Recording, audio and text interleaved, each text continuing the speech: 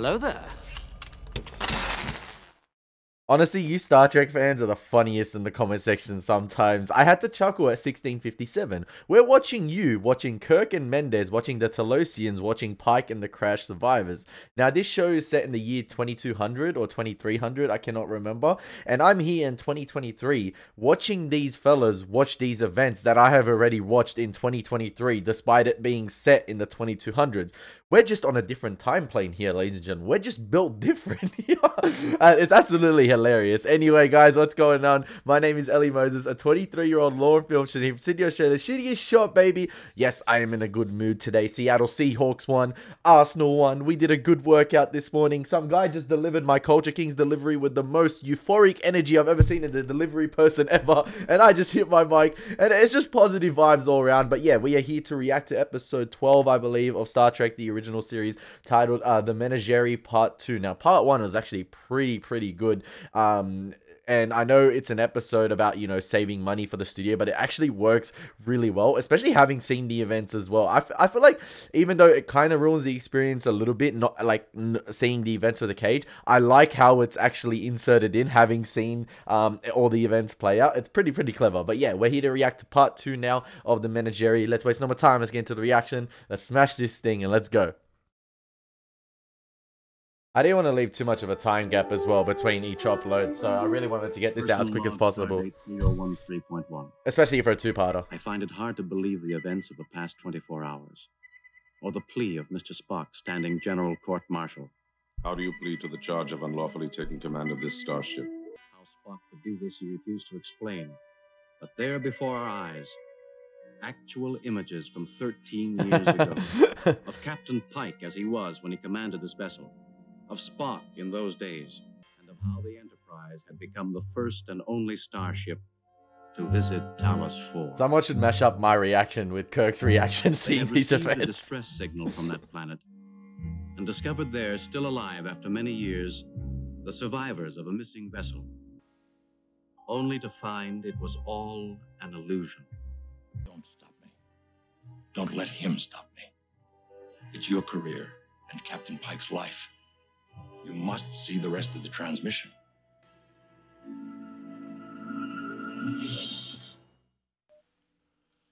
As you saw before, Captain Pike had been knocked unconscious and captured by the Telosians.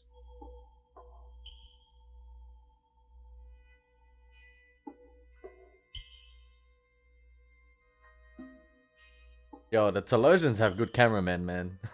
They understand framing techniques, slow panning, everything. They're pretty good. You know what's funny as well? Like, it makes it look as if like twice the effort was put into this episode. Having 2 captains of the Enterprise and then having to do all the set design for this planet. When like you notice that it's a scrapped episode that's sort of inserted in. It's really smart in the end of the day. I know it's to save money, but it's done really well. Can you hear me? I remember that shot in the episode of The Cage. It was beautiful. Even if it's just a matte painting and wallpaper, it's great. Come. Imagine seeing that in the 60s, you're like, wow. It's deserted. There'll be weapons and perhaps food. With the sky being different shades of purple and pink. Please, we must hide ourselves. I was in a cage, a cell, in some kind of a zoo. It's going to be hard to commentate over the events of The Cage because I've already done it for a whole episode, so I'll only insert the footage of the actual Cage episode when necessary, if like I'm talking over it and things like that. We can reconvene later. Then they care about the captain. They want him back. Alive, sir. I demand to know why. If you'll be patient, sir, the answers to your questions... You're forgetting you're on trial, Spock. You will answer all questions put to you. My answer to your question would be quite unbelievable, sir. I regret we'll have to wait and see it there. I love the tensions between the commanders and sort of like the ones convening in the court, because we went last episode with sort of Mendez and freaking what the heck is happening here. Kirk asking all the questions and sort of controlling the courtrooms. But now the hierarchy has changed a little bit. Even though Spock is the one on trial, he's sort of the one dictating the entire event at the moment. He's sort of the ones telling him what's going on. He's telling him, you know, now that Pike is tired, they're the ones controlling the images. We need to reconvene later. He's the one telling him when to reconvene later. Like, it's sort of like the hierarchy is changing. Even sort of like the levels of eye contact and positioning of the characters. Spock has the high ground at the moment. I know it's a Star Wars reference, but he has the high ground at the moment, and it's just completely changed. The hierarchy has shifted a little bit once Spock has sort of explained this whole sort of story to them in terms of like the Talosians controlling everything they're seeing at the moment. They're in their territory. They cannot do anything at the moment, and Kirk is the one sort of even more receptive to Spock now. He's listening to him. He understands that he's telling the truth. And they understand that they can't do anything about it. And the strangest trial evidence ever heard aboard a starship. From the mysterious planet now only 1 hour ahead of us, the story of Captain Pike's imprisonment there. Are you real? As real as you wish. Poor Pike, man. No, that's not any answer. You know what? It'd be actually crazy if we see the actual Pike at the end of this episode. Like, they create an illusion to make his They made me out of dreams. condition go away. But dress you in the same metal fabric they wear? Or I can wear whatever you wish. 7, 6, 5. I remember they went to town on this sort of entrance and gateway here. Nothing happened, but that was because it was an illusion. Yet again, no epilepsy warning. You can even see on screen. The rainbow flashing lights. I like how when they transition back to sort of the projection room as well, the colors are a bit more washed on the footage than the actual events playing to the audience. I don't know if that was deliberate, but... Then you were captured as breeding stock.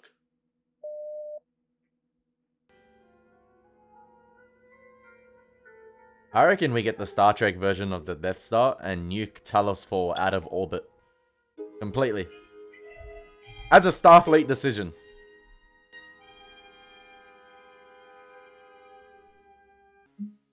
Some of the production design, especially in this world here, I left the thermos hooked to my saddle. reminds me of the Wizard of Oz. I don't know, I just get those type of vibes.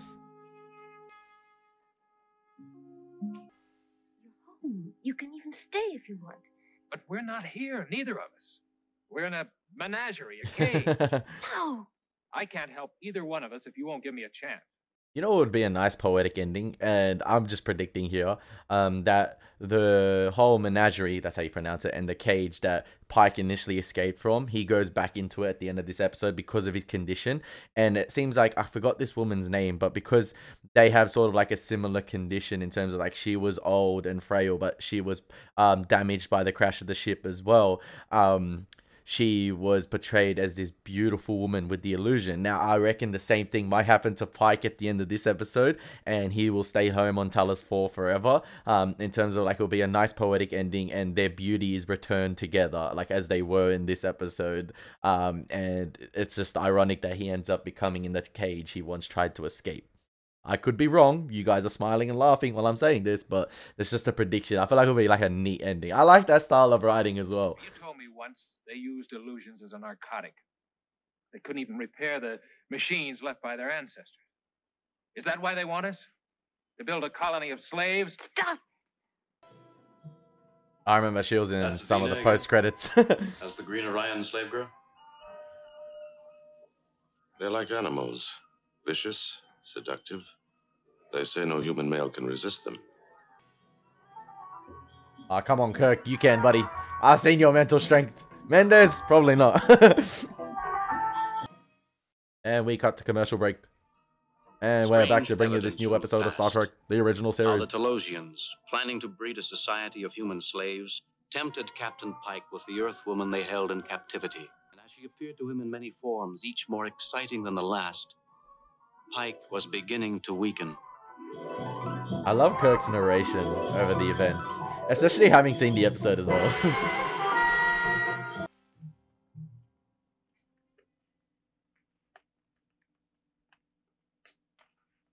You know, I don't know if there's any viewers watching this that saw the show for the first time in the 60s and remembered this episode, but I think the experience would have actually been quite surreal and a little bit exciting watching an older sort of captain of the Enterprise deal with these situations, but having sort of Spock, an old, like the same crew member that's, you know, been with us on the journey for the past 10 episodes, because I'm excluding the first Menagerie episode, but like we've been accustomed to Kirk and Spock and McCoy, and then we're also seeing a different doctor, we're seeing a different captain, but we're also seeing the same second in command in Spock deal with these events. It would have been like a pretty cool experience, and maybe some viewers would have taken a liking to Pike himself. Maybe they would have been like, oh, I want to see more of him. I want to see him interact with Kirk more. I want to see if there's a potential for him to return and things like that. Like, it's cool seeing this. Like, I'm just trying to portray it as me seeing it through the lens of a viewer in the 60s for the first time,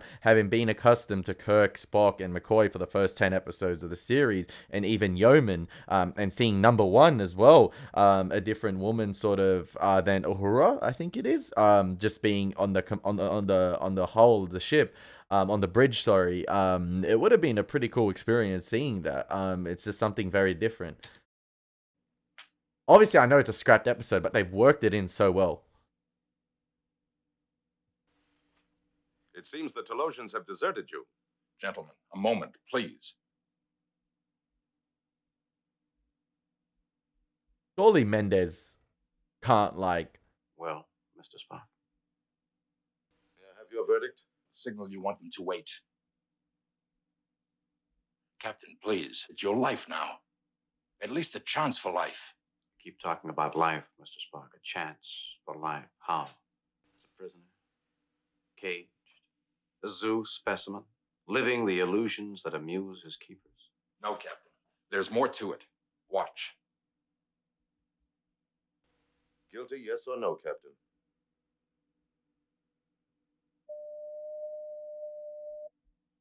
Yes. What?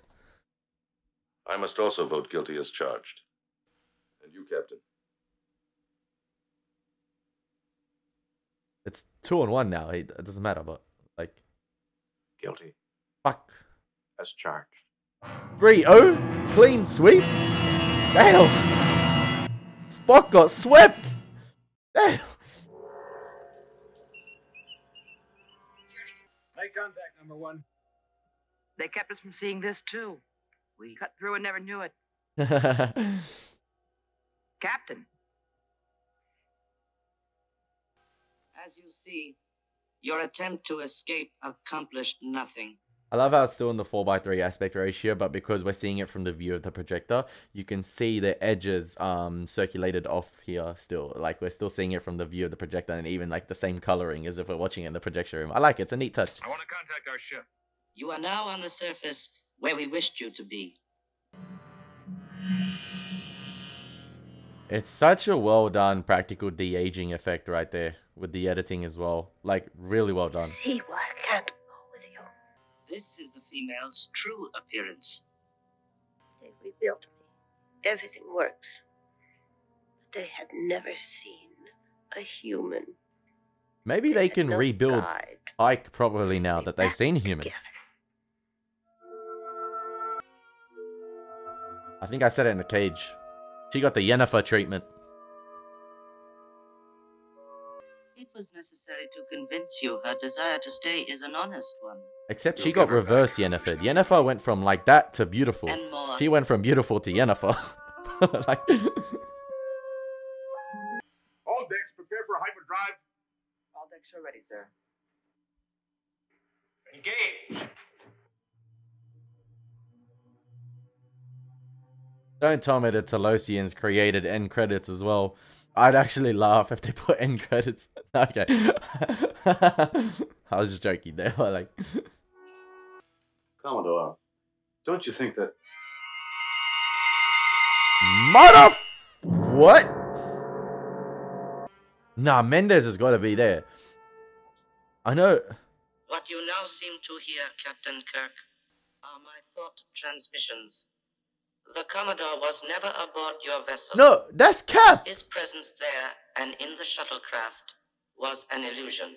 Wait, I thought they could only create illusions within their range because Kirk and the Commodore left from the planet, right?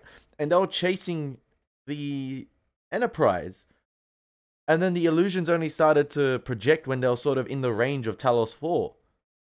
So unless they've increased their range of illusion... Wait, what? Mr. Spock had related to us your strength of will. It was thought the fiction of a court-martial would divert you from too soon regaining control of your vessel.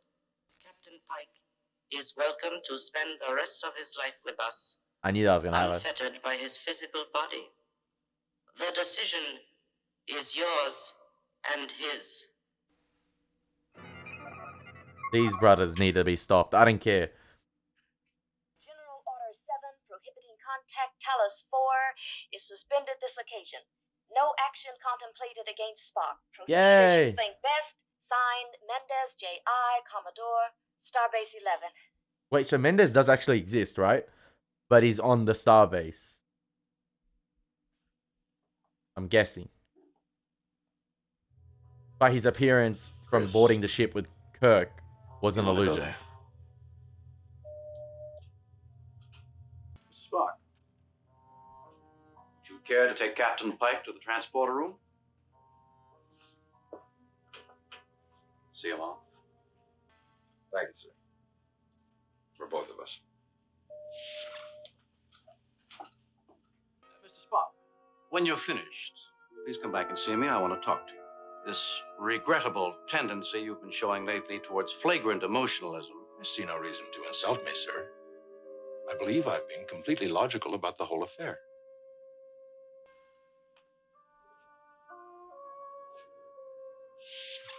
Captain Kirk,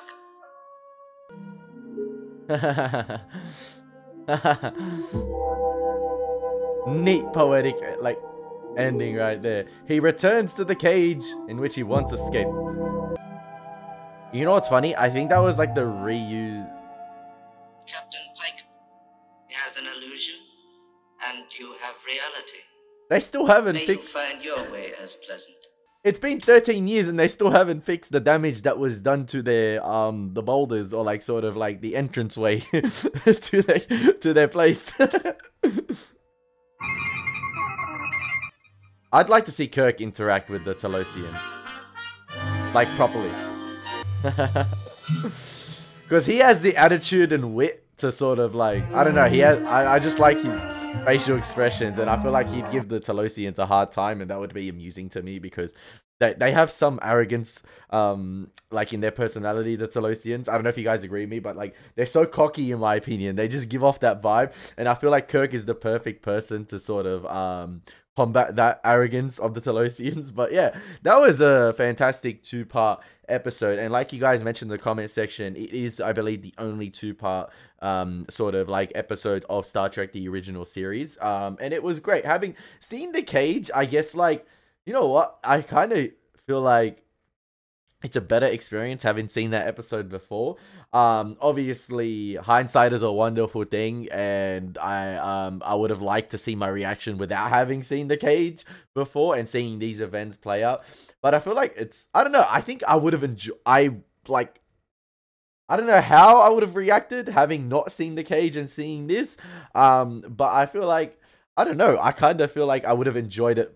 Like, I enjoyed it better having seen the cage, if that makes sense. Like, I just feel like, Pike ended up getting his happy ending with Vina in the end, and they returned to breed on Talos 4. And yeah, I still, I'm not sure if that's the last appearance of Talos 4, because it is forbidden, and it seems like this is like a once an exception. But it's interesting to see. I don't know, if they have pretty good range with their illusions, and it makes you wonder, I don't know what else in this show can become an illusion with those guys. I'm interested to see if they sort of resurface again in the series. But knowing Kirk, he'd stay as far away from that planet. We don't want any more illusions. But I'm interested to see if this episode is referenced as well later on in terms of like Spock's actions and his tendencies. This episode or like these past 2 episodes, I wonder if that's mentioned again by Kirk, especially in the following episode. But I don't know, with the structure and placing of episodes this season, and sort of like the Corbomite maneuver being the first episode ever recorded and the first appearance of McCoy, and yeah, that was placed at like episode 10, I believe, or 9. It's interesting to see how they reference other episodes, but I'm not sure if it's like this is the moment here where we start to get a bit of structure. I know it's sort of like one-off space exploration and problem of the week type episodes, but I wonder if it's going to be mentioned again, this one, especially with Spock's relationship with Kirk. So yeah, I hope you guys enjoy my reaction to the Menagerie Part 2. Ladies and gentlemen, it's been Elie Moses. Take care. God bless. Peace.